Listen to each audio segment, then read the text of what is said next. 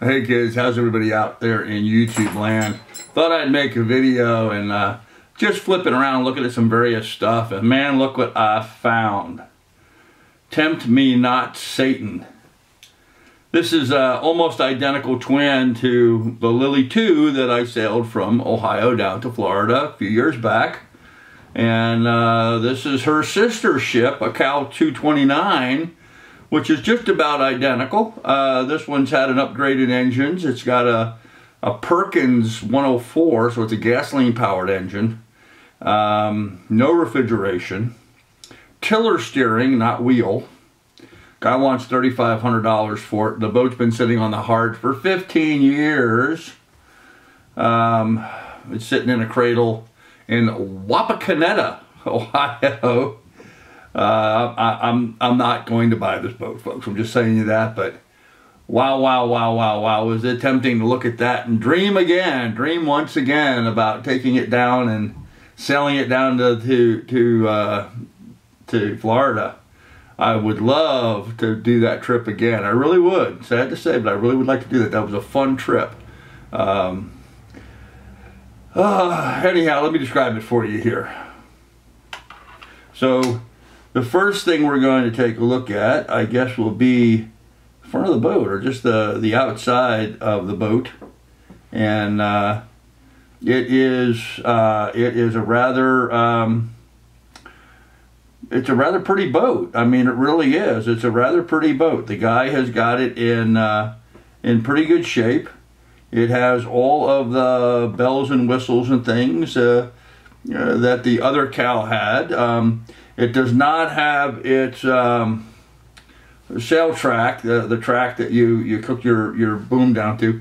It doesn't have that where the Cal was, my Cal was, and the Lily 2 was. This is right there in the companionway, which I don't really care for, because if you have it set up dead center, it's blocking your way of getting in and out of the companionway, which on my last trip proved to be something that was a bit of a disaster. But anyway, you can see here, beautiful blue hull, looks great in the water. That picture is 16 years old.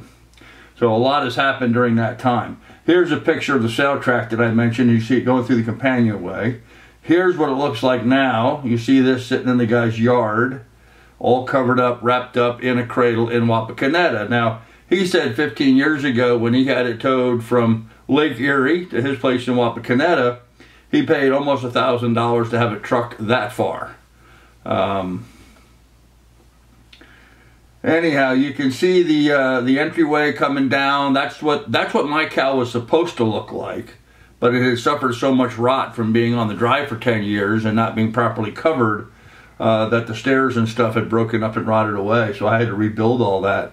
Here you can see the galley setup, the ice box, and the stove. That's the same setup that mine had. Only I took out the alcohol stove and I just replaced it with a simple camp stove. Propane bottle camp stove, which just proved a whole lot simpler and easier for me. Here's it showing it flying a spinnaker. Pretty nice. Let's take a look inside. Here's a picture of the V-berth, which looks pretty good. Here's a picture of the Perkins 104. That's a gasoline powered engine. Just like mine, it's got an engine battery and a house battery. But like I said, no refrigeration, no hot water heater. It does have a marine head, which mine did eventually. I put one back into it. But if you remember, originally it didn't have a head in it, and I had to add I just built the plywood box in a bucket to start out with, and here's a regular one hooked up to the tank, just like I eventually got mine to once I got down to Florida. I'll tell you what, it would be a good project for somebody that wanted to take on a project like that. Me personally, I'm not interested in that boat anymore, but boy, it sure does make the old heart dream, don't it? Anyhow, kids, I'll have more for you here in the near future. Be good, be careful, take good care of one another, and we'll see you then. Bye.